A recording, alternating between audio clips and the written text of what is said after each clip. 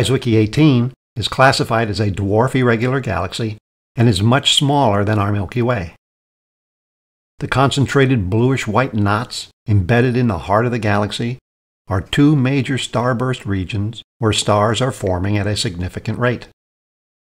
The wispy blue filaments surrounding the central starburst regions are bubbles of gas that have been blown away by stellar winds and supernova explosions from a previous generation of stars.